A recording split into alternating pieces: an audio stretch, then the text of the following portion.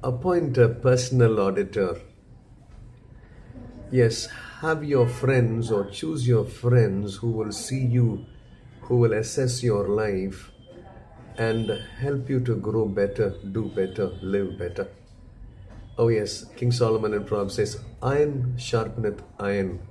So does a friend sharpen the countenance of his friend. Have friends who will not just praise you, encourage you in your evil, but have friends who will say things that will help you to live right. Friends who will point out the mistakes in you.